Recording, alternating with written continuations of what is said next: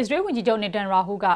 ကျင်းပနေတဲ့ Israel ရွေးကောက်ပွဲမှာအဓိကပြိုင်ဘက်ဗဟိုဝါဒီပါတီ Blue and White ပါတီကကာကွယ်ဦးစီးချုပ်ဟောင်း Benny Gantz ကိုအနိုင်ရခဲ့ပြီလို့မတ်လ3ရက်နေ့ကကြေညာလိုက်ပါတယ်။ Israel ရဲ့အဓိကရုပ်သံလိုင်း3ခုကထုတ်ပြန်တဲ့မဲရလက်တွေအရလက်ရရဲ့ Likud ပါတီအကြီးအကဲနေတန်ရာဟူဟာရွေးကောက်ပွဲအနိုင်ရခဲ့ပေမဲ့ပါလီမန်မှာအမတ်နေရအများစုဖြစ်ဖို့2နေရလိုနေပါသေးတယ်။ဒါကြောင့်လက်ရှိဝန်ကြီးချုပ်အနေနဲ့ပါလီမန်ကိုထိန်းချုပ်ဖို့ကြိုးစားရအောင်ပါ။